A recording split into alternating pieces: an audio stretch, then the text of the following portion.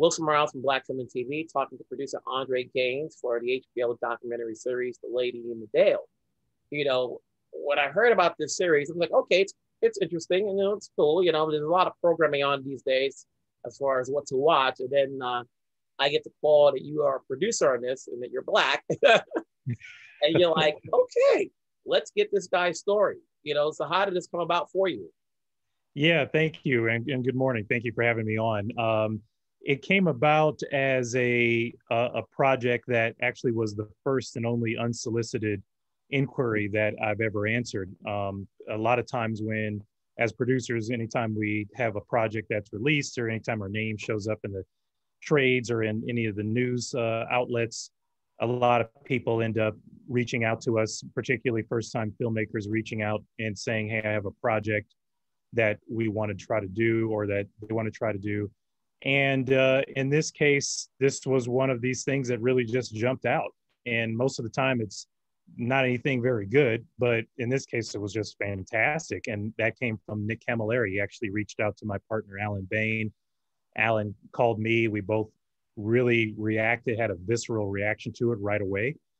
And we took it to Mark and Jay Duplass, who actually repped at my agency. And that's really kind of how our relationship started, and sold it to HBO. And it was really one of those unique circumstances where the first time you show somebody something, everyone reacted the same way.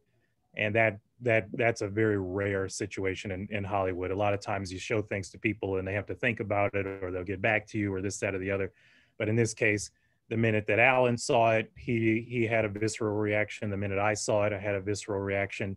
Mark and Jay Duplass, the minute they saw it, and then the minute HBO saw it. So every first time we showed it to everyone responded the same. So we knew we really had something on our hands. Mm-hmm. Now, take me back to when you say people normally come to you. I like to think that when people are looking for producers, they want to find producers that they believe would have a passion for this. So what was in your background that got these people to look at you? Well, it's interesting. I think that I think for Nick, for the director, it was just luck of the draw.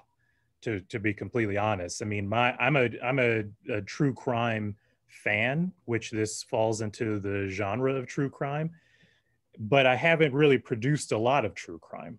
I have produced a lot of documentaries, and so there was some connection there as somebody who was producing documentaries long before they had their renaissance. I just happened to be kind of part of that renaissance as well. But for a long time, documentaries were the ugly stepchild to narrative filmmaking, which I produce mostly narrative content, scripted content as well. And so I think that a lot of it had to do with just the sensibilities. I produced this other film called Bill Nye Science Guy about the very popular scientist Bill Nye, who had a show on during the 90s and then became kind of a advocate for climate change. And so anything that is built around a strong central character, that's something that I gravitate towards. And I think Nick really just the project ended up falling in the right hands, obviously. Mm-hmm. Now take me back, for those who have not seen or may have not heard of it, briefly, what is The Lady in the Dale? So The Lady in the Dale is a 4-part documentary series. It's on HBO and HBO Max. It comes out on HBO every Sunday night at 9 p.m. Eastern time and 6 p.m. Pacific time. And it's an incredible story about a transgender woman named Elizabeth Carmichael, who in the 1970s started a car company, built a 3-wheeled car, yellow car called the Dale, that was going to revolutionize the auto industry. At the time and even now, the big 3 automakers, GM, Chrysler, and Ford, dominated the auto industry. And even up till now, the only independent car maker that's really able to make any type of headway in the marketplace is Tesla, which a lot of us drive around. And so, but back then there was really no way in at all. And there were a number of independent car makers who were brought down to their knees by these big 3 automakers. But here comes along this very brash, very bold transgender woman who, when she was presenting male in her previous life, had a lot of sort of deep criminal past, but found sort of the best version of herself as an entrepreneur, and really was taking the country and the world by storm. And what ended up happening is that what a lot of people believe, and some people can conjecture after watching the series, is that she was brought down by these large corporate giants. Mhm. What do you think people are going to get out of this? We're hearing her story obviously told, but is there anything you can get out of it? Because this obviously happened way before its time in a way, Right. Yeah, I think I know what I got out of it really was I was heavily attracted to Liz Carmichael's sense of inventiveness and tenacity. I mean, she did not give up. She anytime that the chips were down or she was knocked down, she did not give up in any way, shape, or form.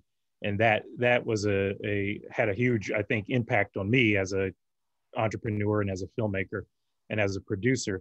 I think what a lot of people will get out of this is that if you put your mind to something and you really believe in it, and you're able to convince the people around you to support you, that you can do some really, really amazing things. And trying to start a car company as a regular white guy just is a hard thing to do, let alone being the only female in a completely male dominated environment that's totally misogynistic and masculine kind of in all of its shapes and forms. But to be a female doing that in that environment was a huge triumph.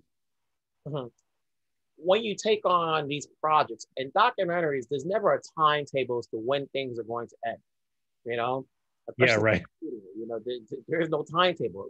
And how do you balance as far as when you get involved in a project before you say, okay, you don't know where the train is going to go, and you got other projects you want to do?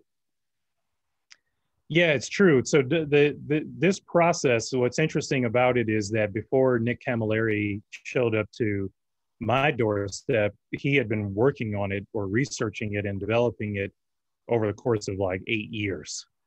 It really dedicated, his life to working on this project once he found it.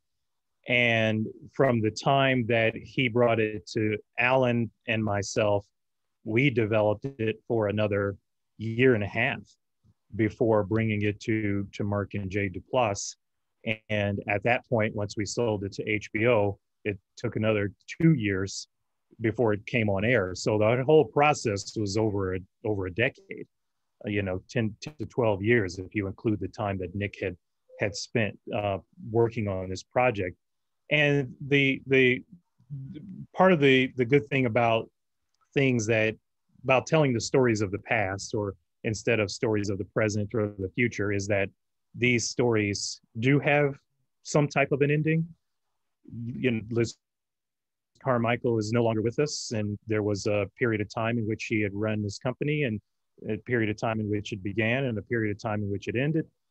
But there were so many stories from the people that we interviewed and the stories that they told us that we had to leave on the cutting room floor, as they say. There was just a number of different tentacles and directions and branches that this story went in that ultimately we had to leave off of the field. And that's saying a lot for a 4-part series. I mean, we were struggling trying to figure out how to do it as a single documentary, and then decided, okay, this makes sense to do it as a series. And even under that circumstance, there was a lot that we had to leave on the table. So that process is something that I love as a filmmaker. It's not an annoyance. It's something that I actually look forward to, is the path of discovery of the unknown. I like having an idea of where we might go, and then it just goes, it just goes like that. From what I've read, you've got a lot on your plate. What's the next thing you're focusing in on now? Yeah, so during the beginning of the pandemic last year in 2020, from March to May, I was producing the reboot of Stephen King's Children of the Corn.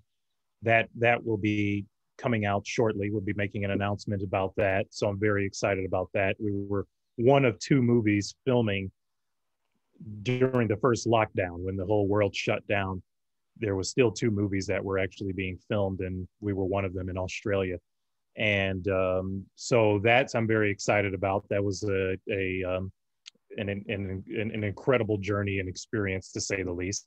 And then as far as a director, and documentaries go, I have a film that I've been working on, also that's taken quite a while, and excited to finally bring it to the world. And that's a story of the legendary comedian and activist Dick Gregory. We started filming Dick Gregory back in 2015. I called him on a cold call and said, I want to film you and tell your story. He was into it. We became very good friends up through the time that he passed away, which was in 2017.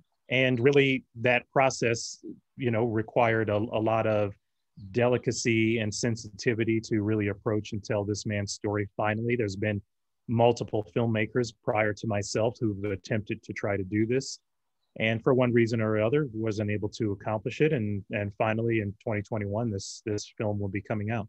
So we're very excited about that too.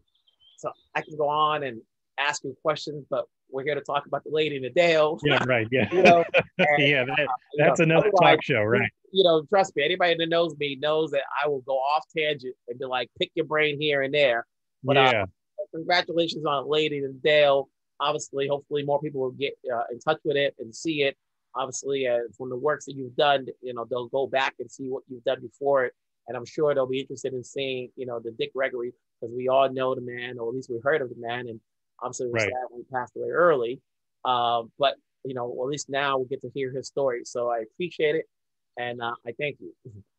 Thank you so much, Wilson. I appreciate it. Thank you for having me on. Yes.